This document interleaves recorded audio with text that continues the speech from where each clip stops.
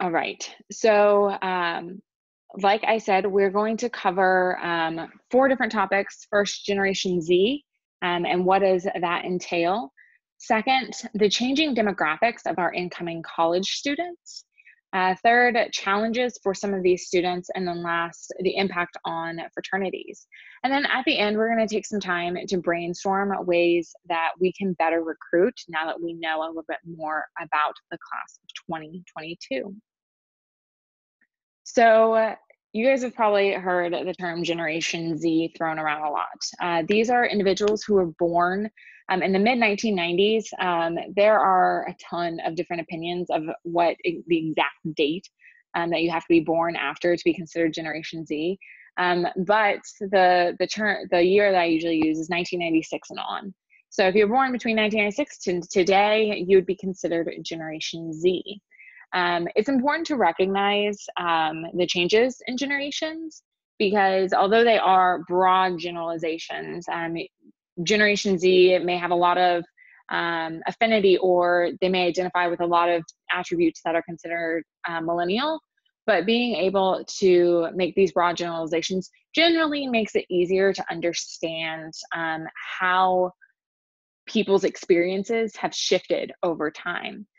So when we think of Generation Z, if they were born in the mid-1990s, that means that they were still kids, very young children when 9/11 happened.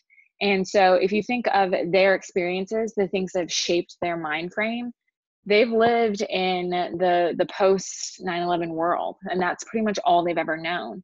That's why one of the nicknames of this generation also gets is the Homeland Generation. They've grown up knowing that the world's not safe, where their parents may have been able to walk down the street to go hang out with friends. Generation Z, a lot of times they haven't had that opportunity because the world's always been unsafe. It's always been a stranger danger.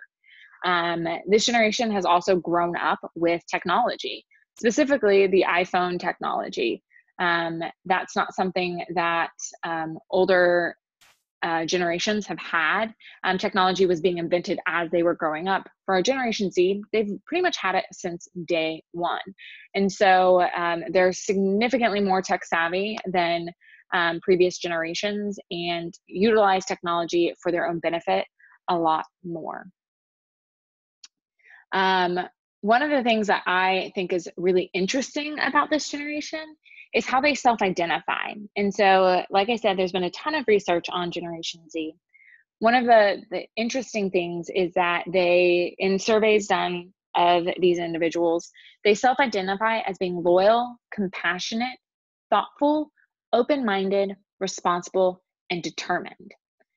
This is really in stark contrast to how they view their peers.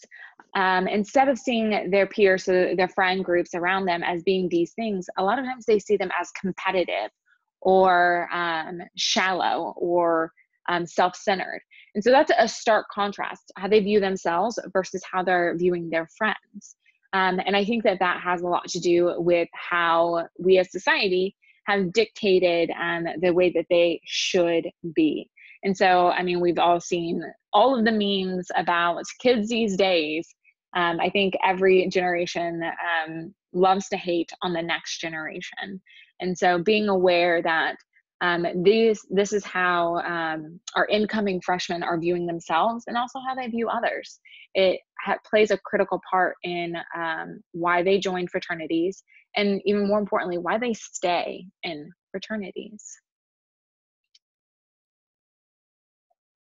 So the demographics are changing for these, for our incoming students. We have fewer high school graduates than in previous years. So the number of individuals who are graduating high school is declining, which obviously means the number of individuals who are going to college is declining.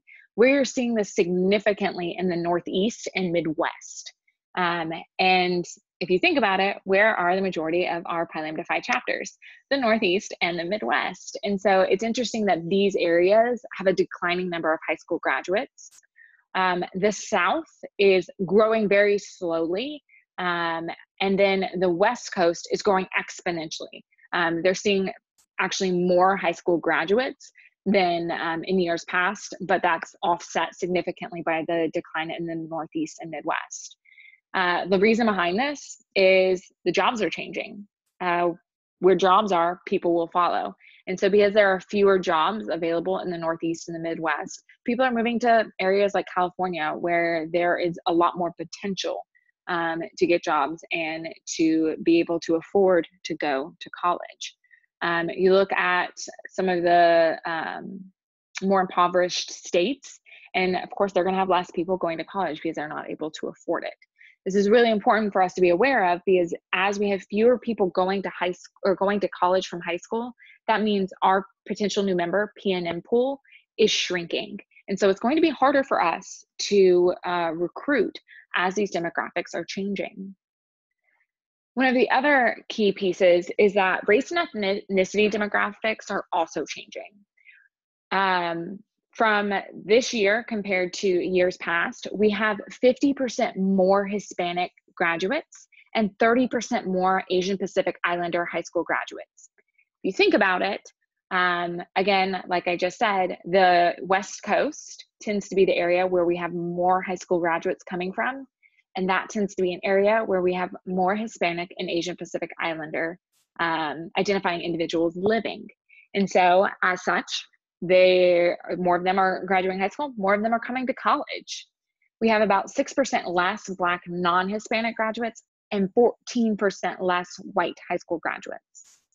It's really important to note here that one of the reasons why you'll see some of this stark decline is because our demographics as a nation are changing.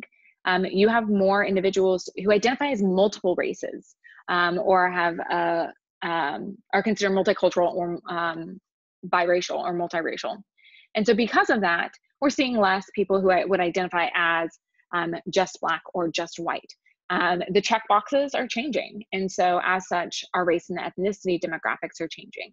It's important to be aware of that because people bring cultural, I don't want to say baggage, they bring different experiences based on the cultures that they come from. And as such, we have to be able to recruit towards their experiences. If we are very narrow-minded and are recruiting and only look for people who look a specific way to join our chapter, we're alienating a huge population. And that's not going to, that doesn't help us grow our membership when you alienate people's identities. It's also really important to note that 1 in 10 incoming college students have at least one parent born outside the US. And so we have a lot of people who their English isn't the first language spoken at home. We have individuals who are here in the US without a family support. They may have parents in other countries, or they may be an international student who is here for the American experience, but doesn't have a lot of the access to what we would consider traditional American college student amenities, one of such being joining a fraternity. And so we've got to be aware of this as we start to recruit students, knowing that they may not have mom and dad down the road. They may have mom and dad across the country or in a different country. They may not be going home for holidays, which impacts how they feel they belong on a campus, how they feel supported on a campus, if they feel isolated. Knowing that this is our demographic is really important, and it helps us shift how we approach these students in recruitment. And then finally, only 1/3 of undergraduates coming into college are first generation, which means they didn't have any other family members, parents or grandparents who have gone to college. I myself am a first generation student. My grandparents nor my parents went to college, and I'm the oldest child, so I was the first one to go. It's important to note that only 27% of that 1/3, so 27% of first generation students earned their degree in 4 years. That's compared to 42% of students who are continuing generation or their parents or grandparents went to college. 42% of them are graduating in 4 years. So only 27% of first gen are earning a degree in 4 years. And so we see a lot of issues with people maintaining all 4 years and graduating, and so like dropping out early, or taking more than 4 years to graduate. Why is that important for us? If we are looking at recruiting freshmen, they may be there for 5 years, they may be there for 6 years. How does their experience with us impact that? After 4 years, are they still going to want to be part of our organization? Are they still going to feel connected? On the other side, if only 27% of them are earning a degree in 4 years, that means a lot of them are dropping out.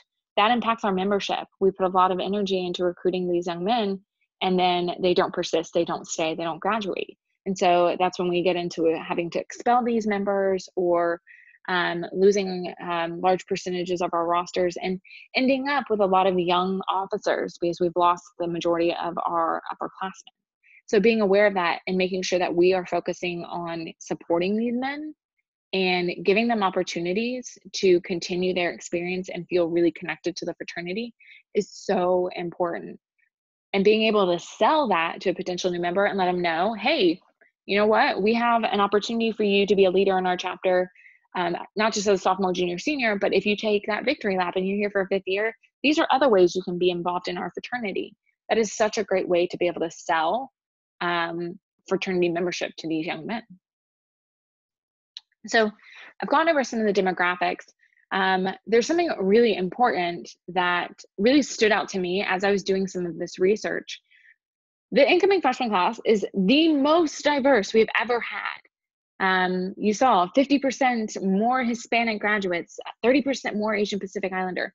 The demographics are changing. However, with this incoming class of freshmen, with our Generation Z, the word diversity has lost its meaning. It's almost like it is the just say no of this generation. For some of us, just say no was the big thing that we grew up with. Just say no to drugs, just say no. And it became so redundant and so overused that it became a joke. Just say no, haha, but not really. And diversity has almost kind of has fallen into that same trap where we say, oh, we have diversity, but it's so shallow and it means nothing to these young men. And so instead of saying, you know, we're the most diverse fraternity on campus, which is something that Pi Lambda Phi chapters, because we have such an amazing creed and such a great history, usually we are the most diverse group on campus. But if we can use different language in order to connect to these men, it has a bigger impact. So instead of saying we have the most diverse chapter on campus, we have a chapter that has more intersectionality, or that our brothers bring their own cultural experiences to our fraternity, and it's what makes our fraternity great. And then, you know, on the other side, we're very lucky because we have our creed, talking about bias and prejudice. Being able to discuss these things with young men is so much more impactful than just saying, oh, we're a diverse group. And then beyond that, being able to communicate layers of cultural difference. So we aren't just a group that everyone has different skin colors. We're a group that people come from different socioeconomic statuses or classes. People who come from different countries, different sexualities, different experiences, and being able to talk about that and not just using this buzzword diverse or diversity can mean so much for a young man who's looking for that experience that's a little bit different, and that's not the stereotypical fraternity experience. This brings me into my next topic. You know, we just talked about how this incoming class views diversity different. They're also experiencing a lot of challenges that other individuals before them may not have experienced. In doing a study, the Research Center for the American College Freshmen, located at the University of South Carolina, they did a survey of first-year college students and discovered that 71% are experiencing homesickness, 57% feel isolated from campus life, and 53% are worried about their physical or mental health. These are just some of the key things. There was a ton of other information that came from this survey. But if you think about it, this is the one place that we would be able to actually help resolve some of these challenges. We always say that when you join a fraternity, you're joining a family. A lot of our chapters have houses that they can physically go to.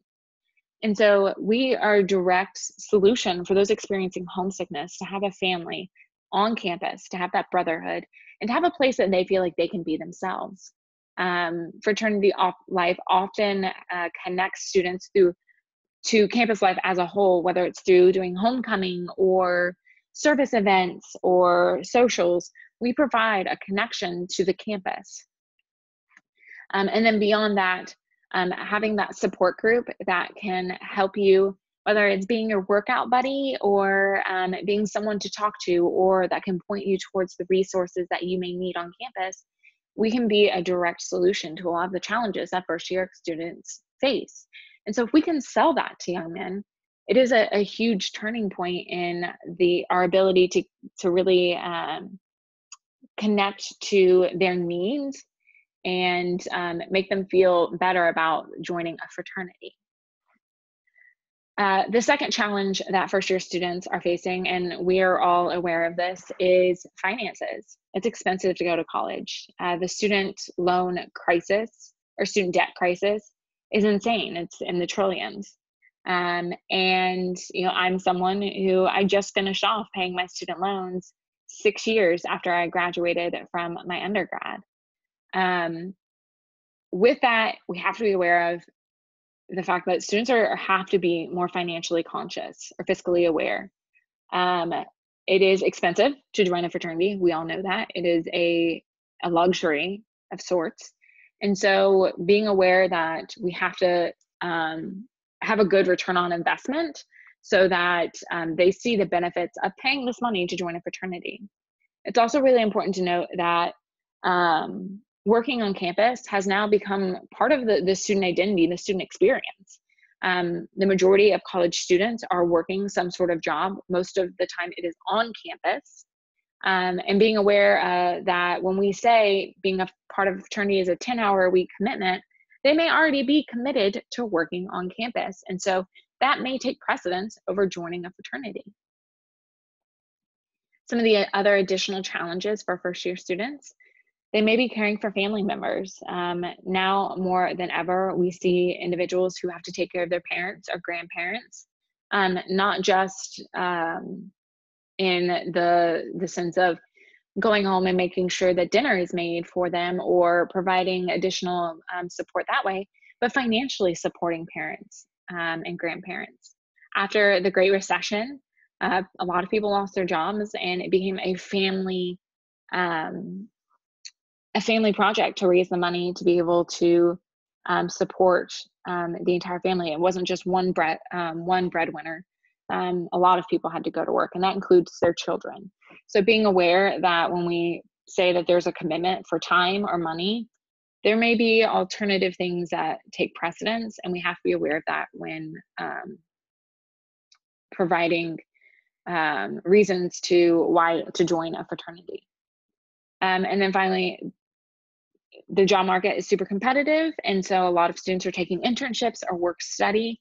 And so being able to articulate the benefits of joining a fraternity as it relates to internships or work study is really key. If we can sell the fact that joining a fraternity provides you an opportunity to network, which can help you get internships or work study, that's a huge selling point for us. But we don't often talk about that because we focus so wholly on just one aspect of the college experience and not all of the facets that may go into why a student would want to be a part of one of our organizations.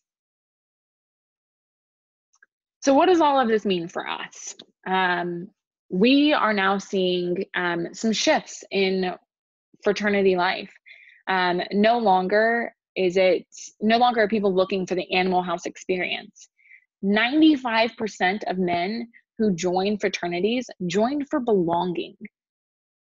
That's huge. This idea of being a part of something bigger than yourself. And what we're seeing is that the men who don't find that, who don't experience that belonging, or whatever reason that they decide to join, the second highest reason why men join fraternities is for personal development. But if they're not getting that out of the fraternity within 1 to 3 months, they are more likely to leave.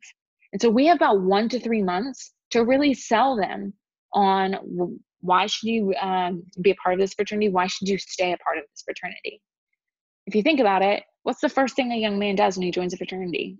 He has new member education. And so that is our time to really solidify, this is why you should join and this is why you should stay. And hitting those points, talking about belonging, showing them what it means to belong to an organization, and then providing them development, whether it's professional or personal development, giving them those experiences from day one, and then being able to articulate that to the next class. So when you're recruiting the next group, being able to have experiences, concrete evidence to show this is what it means to be a part of our organization, and this is what you will get out of it. With these changing demographics, we are seeing two other things that I want to point out. We have a higher number of never joiners. This is generational changes, it's financial changes, it's everything kind of culminating into one. More men are saying, you know what, I'm not interested, this isn't for me. And so they have written us off before we even have a chance to talk about our experiences, talk about fraternity. And so we have to be really, really careful on how we are making that initial first impression. And so for a lot of these never joiners, if we're handing them a sheet of paper that has a ton of text for them to read, they don't care. Why should they put any time and energy into that, into reading that? Because they know they're never joining. Being able to show them pictures or to show them an experience, invite them to come hang out with us, or to go do something like a service project or a professional development opportunity. That changes the game for them, because then they're able to see, this is what my return on investment can be. This is what I can get out of it. And it can change them from a never joiner to a joiner and being a new member for us. The second thing that is really interesting with this new demographic is about 70% of men who participate in formal recruitment will join upon the end of the recruitment period. 70% of men who are participating in formal recruitment will actually join. That says nothing about how many men will actually become initiated or anything like that. That's different information. And they're still doing research to figure that out. For us, that is super important, because that means 30% of men who are going through formal recruitment don't find a place. And with Lambda Phi, because we are such a unique fraternity, a lot of those men who would normally not fit in other groups, they can find their home in Pi Lambda Phi. And so being aware that if we rely solely on the formal recruitment period, we could be missing out on a huge chunk of really potentially great brothers. And so utilizing that 365 recruitment, making friends, and being aware that never joiners can become joiners is so critical for us as we move forward. The landscape is changing. Less men are going to college, means less men are going to be joining our fraternities. We have to be able to change our approach to recruitment in order to better recruit and to keep people in our fraternities. One of the questions that we always ask new members or new or initiated brothers is, why did you join? What did you want to be a part of? We very rarely ask, why did you stay?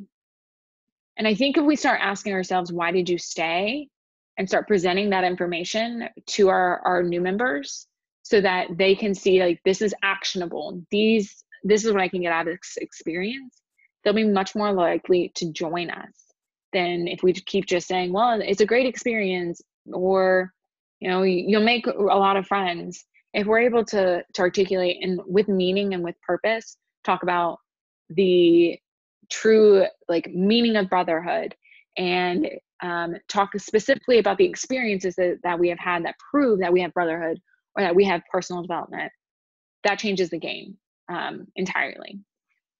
And so I know I just threw a lot of information at you guys. I now want to kind of open it up to you guys.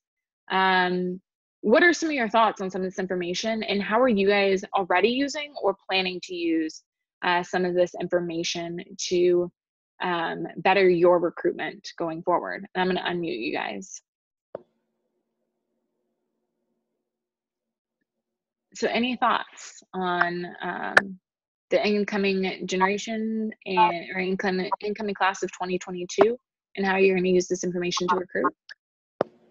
Yeah, I really like the point when you were talking about how we get across the message of being a diverse fraternity, because I think it's it's one of the most important things about being a Pi Lam, but at the same time, every single fraternity can say that because they know that that word means something. So I think what our chapter has done well is to kind of break that down and say, okay, what does being a diverse fraternity actually mean? It means that we're not just guys who played sports in high school and like have rich parents and come to school and join a fraternity. It means that we've got musicians, athletes, people who like outdoors, stuff like that. And so I think that's really crucial to keep pushing to some of these potentials. Absolutely. That's so key. Like diversity is so much more than this blanket term. Yeah, And I think it's really cool for your chapter to be able to talk about that. exactly. Any other thoughts? How are you going to use this? I also like the point where we start to emphasize more of the why you stayed versus why you joined. Uh, I think when you start to push those type of things, you start to differentiate yourself from other fraternities. So when guys are rushing around different places, they really start to hear the same things and the same questions. So I think that would be a pretty important differentiator and something to talk about, and something that changes their mindset a little bit, because they go in one, they already kind of know why they want to join a fraternity. Otherwise, they don't really show up to a rush process. But if they can understand why why they would be able to stay and enjoy the whole entire process of being a fraternity for 4 years, that would be really important. Absolutely. I think like if you can go into your first chapter meeting and hand out note cards and say like, everyone write down why you stayed in this fraternity, not why you joined, but why you have stayed, even like through the really rough times and the good times, the bad times, and the ugly times. It's like, why did you stay? Yeah, Collect all of that and then be able to like actually talk about that with P&Ms. yeah, Total game changer. yeah, exactly. That's a good point.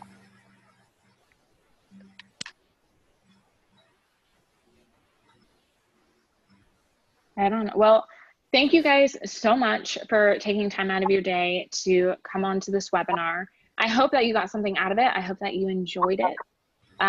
We do have 3 more webinars. I think I saw that you guys were signed up for some of them. You will get emails the day of those calls in order to get the information, the login information for those. It will not be the same as the login information for this one. And if you guys have any additional thoughts, questions, or want to chat more, please feel free to reach out to me. I love this stuff. I have a lot of data. This data has come from, like I said, the Research Center on the American College Freshmen, as well as information from Fired Up Technology, or Technify Technology. They pulled information from Chapter Builder and their other software that they use to, the recruitment software. And so that's where all of this information is coming from. And so lots of really cool data. There's more of it. I do have access to more if you want to learn. And yeah, I hope you can use it to have a really amazing recruitment.